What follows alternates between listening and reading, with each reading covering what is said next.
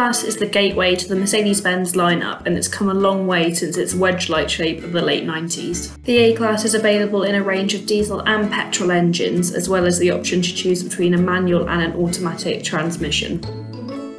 Manual cars get a 6-speed gearbox, and the automatics get either a 7-speed or 8-speed depending on which engine you go for.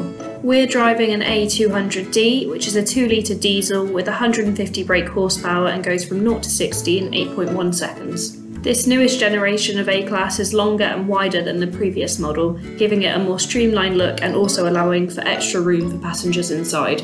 All models get a 180-degree reversing camera, heated seats and the class-leading NBUX infotainment system, which allows the driver to use voice to control the sat-nav, music choices, temperature and driving modes for a completely hands-free driving experience. The system will gradually learn your individual preferences over time, and it even recognises different accents. How may I help you?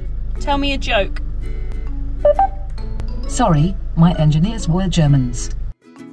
Depending on which model you do go for, there is also the option for wireless charging, smartphone integration, ambient lighting and also augmented navigation. All of the cars also get cruise control, air conditioning, keyless go, autonomous braking and lane keeping assist to stop you veering across lanes. All of the cars also get attention assist, which is a system that monitors steering behaviour to identify and stop driving fatigue.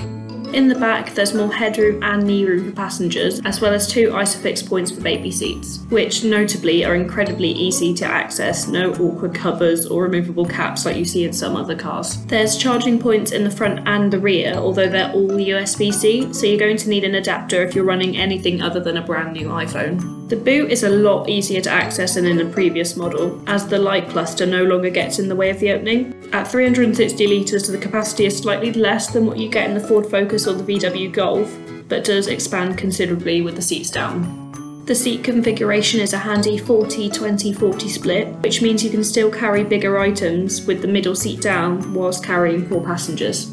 Up front, and depending on the model line you do choose, you'll either get standard comfort seats or sports seats, with some models offering memory seats with lumbar support. It's also a very nice car to drive. The steering is satisfyingly weighty and both the manual and automatic gearboxes pull really well. Once it got going, the automatic engine in the A200D we drove was really nippy, but we did notice it was a bit loud and perhaps held onto lower gears for longer than it needed to.